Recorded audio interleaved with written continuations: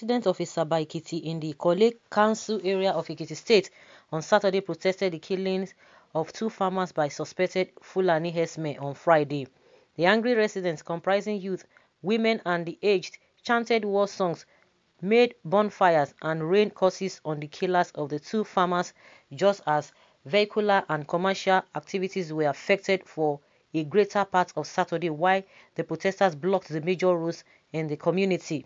According to Punch, the victims were identified as Toyin Akeju, popularly known as Jisoro in the community, while the other, called Daudu, was said to be a laborer invited to work on the farm.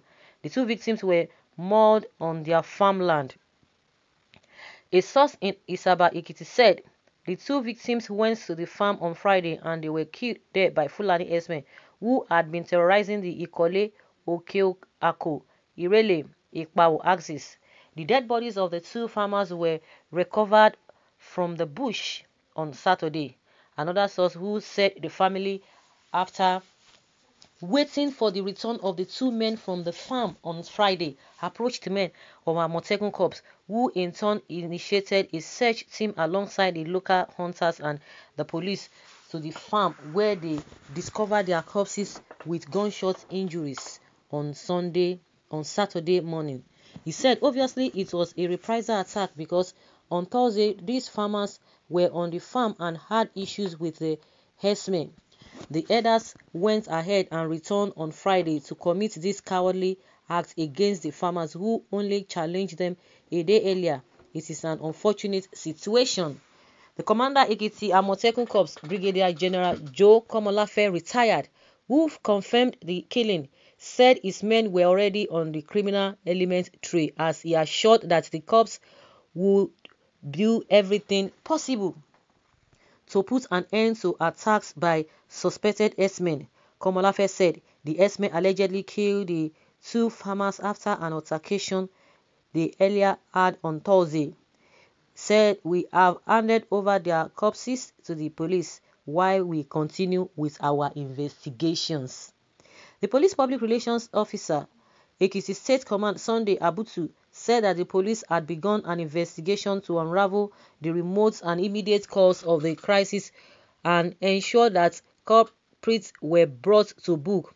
Abutu said there was a crisis between some farmers and the herders. In the process, there were casualties. The police were contacted and operatives have been deployed to the axis to maintain peace. The deceased corpses had been recovered from the Amotekun Corps and deposited in the morgue at Ikole General Hospital. The police commissioner, Mr. Tunde Mobayo, has called for calm. Policemen are on the trail of the suspected killers, Abutu stated. So guys, these are the same statements being made by the security agency. The same statement they made in Ibarapa. Again, because we learned that the Fulani herdsmen, they have resumed their destruction of farmlands. And they will tell you that, oh, they are trying to bring peace. But they will not get these people arrested. This is not the first time it's been happening. It's been happening over and over again.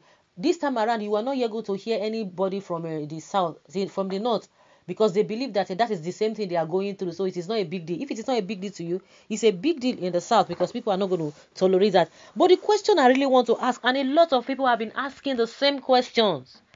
The same question people have been asking, that why is it that these people have not, there's nothing like a reprisal attack in the southeast, I mean, but it's been happening in the southwest. But when you talk about southeast, I've never heard, if you have heard, let us know, but I've never heard that there's a reprisal attack in the southeast.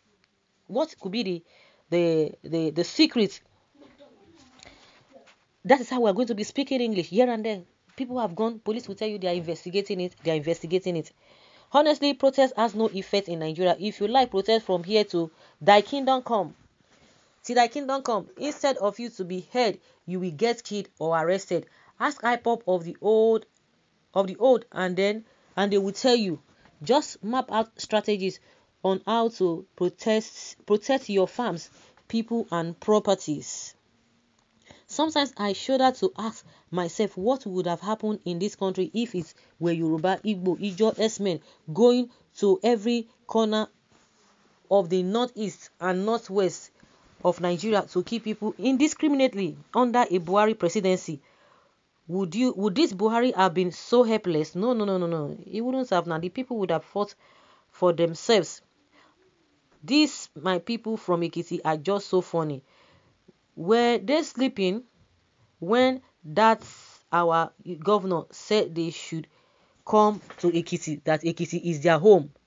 This their protest to me is nonsense. They should brazen up and protect themselves and stop waiting for the government that is dead. What is difficult for the federal government to create ranches and help the situation out?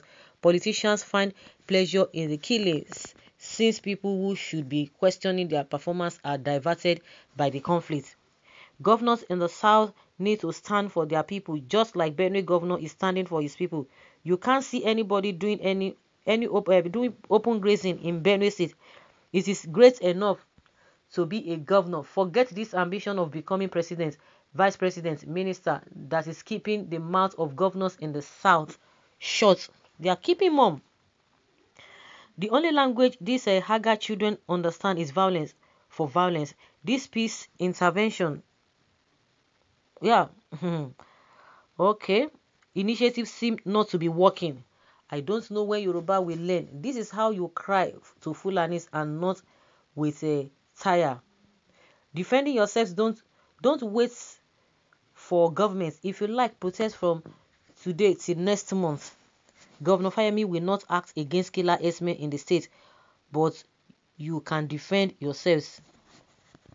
Killing 2 of your village farmers by foreigners, and you people are polluting the air with smoke. When you people are tired of being killed, you will have sense by force. I pity Ekiti indigents, since their governor said his state is second home to Fulani people. What do you expect? And you continue to talk, just like somebody said that the governor especially is not going to fight the herdsmen. He's not going to take a decisive measures, or he's going to take a decisive steps to be able to curb these things. You will see that instead of them to talk about or to be angry about the activities or the atrocities of this Fulani herdsmen, they will turn back to blame you. That why are you complaining? Like people have been saying that protest is not going to do anything. It's not going to work. The magic is not going to provide solution. It is just unfortunate. The worst part of it is by the time you start to defend yourself and the other people are being hurt, the next thing, the police will come. The army will come for you. The people that killed your brothers are in your bushes, enjoying themselves. You are here burning innocent tires and making noise within the neighborhood.